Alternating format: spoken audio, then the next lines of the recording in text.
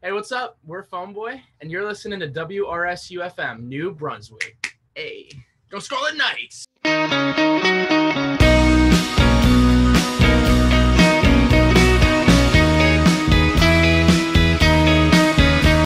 Olivia from WRSU FM New Brunswick. I'm an incoming DJ and visual media director, and I'm here with Phoneboy. So just feel free to introduce yourselves a bit. Just, your roles in the band, anything like that. I'm Win. I play guitar and I sing. I'm James. I play bass. I'm Ricky. I also play guitar and sing. Nice. So according to your Spotify, a Phoneboy is someone who is consumed with their phone, unable to tear themselves away from distraction. Are any of you guys Phoneboys, or is your music sort of meant to be anti-Phoneboy? Like, what's the deal? We're absolutely Phoneboys. Okay. That's where it originated. I think anti-Phoneboy, it's close to that. Yeah. But it's more just, Phoneboy awareness. Mm-hmm. It's about, you got to recognize that there's times when it's fine, but when you're in a public setting with friends and stuff, no one wants a Phoneboy around. Yeah. Mm-hmm. I think I'm guilty of that personally. It comes from a good place, but now I'm super aware of it. So, I mean, the message is working, I guess. So you guys are based in Hoboken, New Jersey, and we're in New Jersey Station, so that's pretty cool. And I know that Handheld was largely written at Rutgers, which is also pretty cool. Represent. So how has that shaped your music, if at all, like in terms of production, writing, inspiration, just being from New Jersey?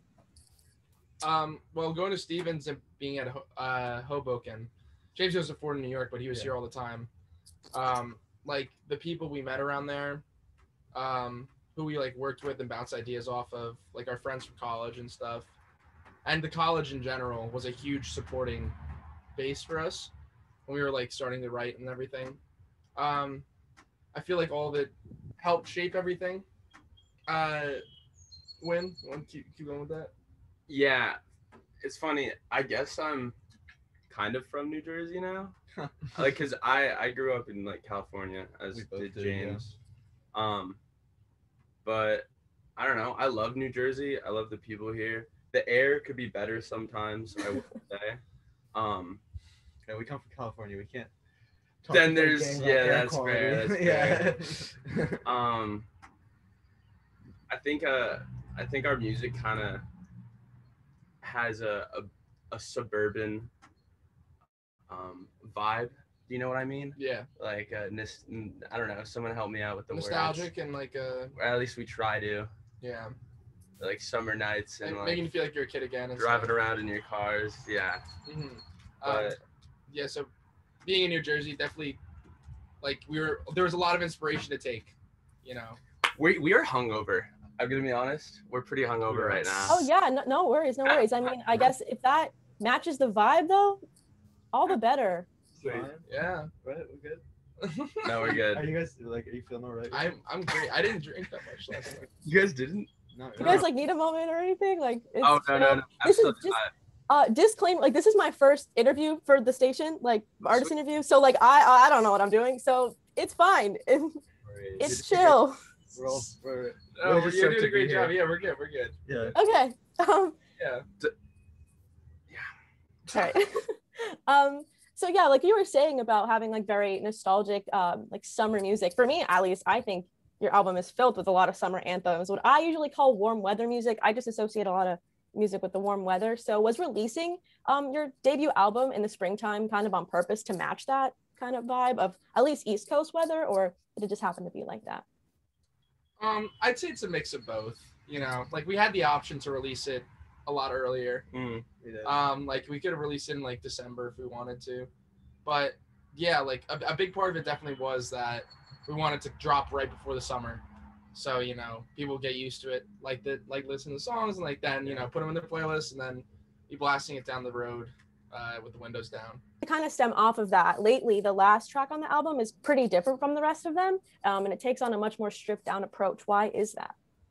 I wrote that song freshman year of college, and it wasn't actually finished until the day before we recorded it, when James and Ricky helped me like figure out some parts that I hadn't finished. But we just wanted to include that song to I don't know, give a different perspective and a different feel, and kind of end the album on a more intimate note.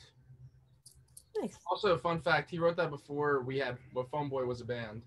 Yeah, yeah, Yeah, yeah. Before we knew each other, right? yeah, Yeah. Oh, that's sweet that it ended up in there though. It's yeah. a good one. It's a good one. So what are your favorite tracks off the album and why? Ooh, that's a good question. Oh, you guys know? Do you guys have any? It's so hard It for me to pick. switches. It's It so hard switches for me to pick sometimes. one. You know what I mean? Right now, I could probably say for me it's 1987. Oh. Just like it's time, like the rhythm section, like the bass and the drums, they slap. They slap. And it's just so fun to play. Yeah, it's so fun to just play so live fun to too, because play. we're practicing for a show, and we were playing that with our my cousin Cole was drumming for us, and like it is so fun to play live. Feels so tight. It is so fun. You pretend that we're in 1987. So other than, New Jersey location, being at Stevens, do you have any other inspirations for the album? Maybe any particular artists or genres? Definitely this. Wait, can you repeat the question? Oh, just any inspirations and any other inspirations, like whether that be any artist that you really like or any genre specifically you're trying to like take from. Not like take from, you know what I mean? Like No, draw absolutely. from. We definitely. Okay. Yeah. Taking. Like the Strokes, Yeah, for example. Yeah. steal a lot of my bass parts and stuff from them. Uh, I hope they don't notice. I I hope they do notice. Yeah, actually, that'd that'd be great. But Also, Arctic Monkeys. Like we basically our pillar of three artists that like influenced us heavily are the Strokes, the Arctic Monkeys, and Blink 182. Okay. that's like the basis for a sound. But then for songwriting, we try to listen to as much random music as possible. Like a lot of pop A music. lot of pop music. Yeah, like a lot of Lady Gaga. Like who else were we listening to? Dua Lipa. Yeah, a lot of music. But Just like people that are writing the catchiest stuff out there. Britney Spears, like, oh yeah, yeah. oh yeah. Is the kind of music you guys make the kind of music you personally listen to, or is it just music like you would enjoy playing kind of thing? I think it's a mix of both. Yeah, definitely. It's not like the exact thing I listen to. Yeah. Like, I definitely enjoy it, and I do love playing it.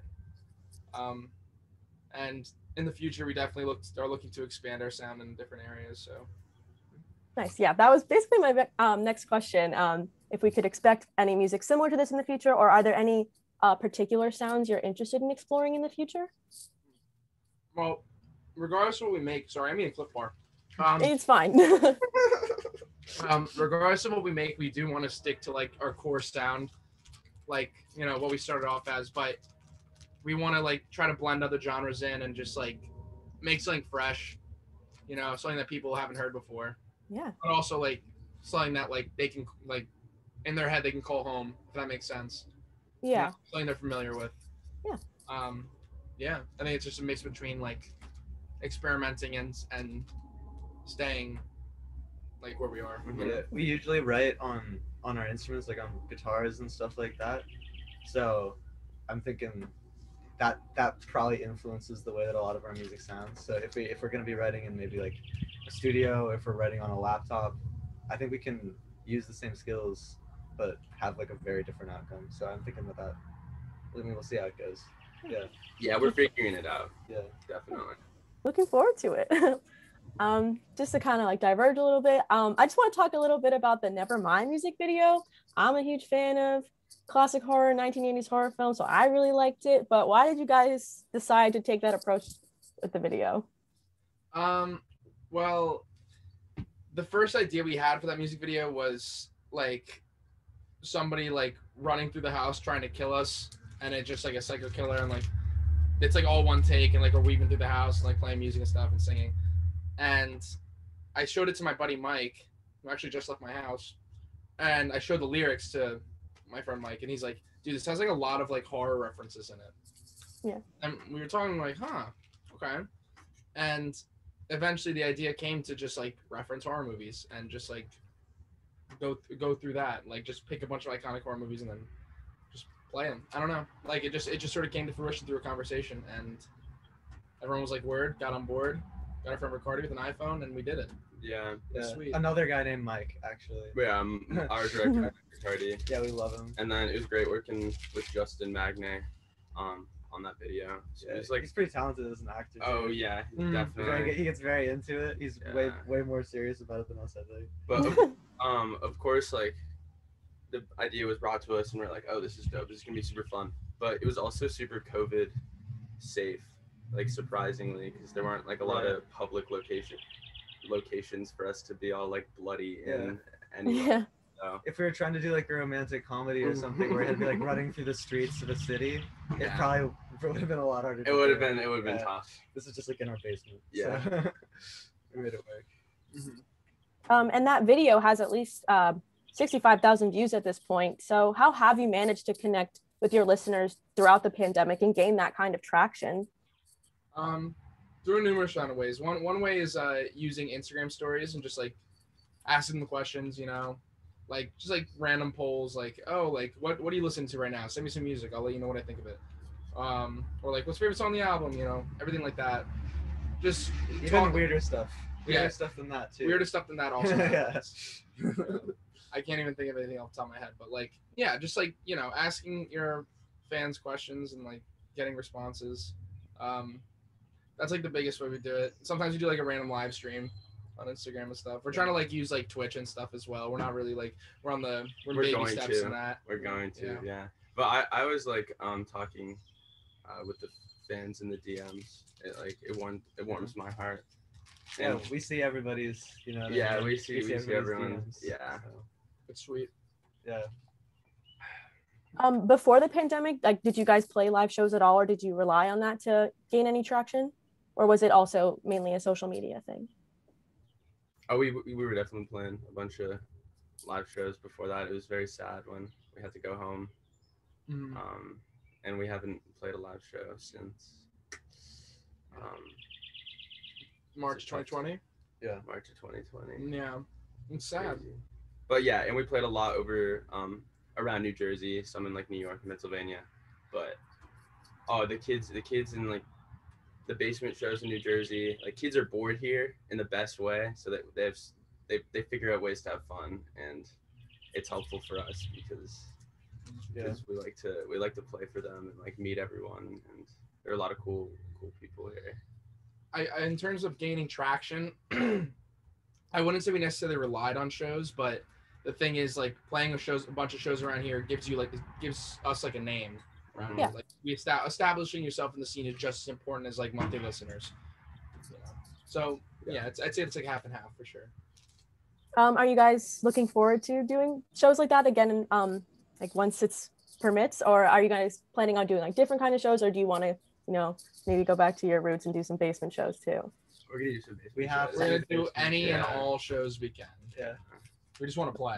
Like, yeah, it's been so long. Oh my god. Mm-hmm. That seems to be the general consensus of any musician I've ever spoken to, no matter the size, just live shows. So hopefully we can expect live shows from you guys as soon as possible. That's really all I have for you guys, unless for any reason there's anything you want to like plug, anything you want to say, social media, anything like that. You should follow us at Phoneboy Music, Twitter and Instagram. Check out our website, phoneboy.band. We have merch there. We think it's pretty cool. Our merch. Show them the merch. The merch. That's one. Looking good. We got a vinyl, we got crew necks, got some pins. So hit that up. We like to eat food, so please buy our merch. Yeah. Oh man. Nice. Stream Acid Girl. The Stream Acid Girl.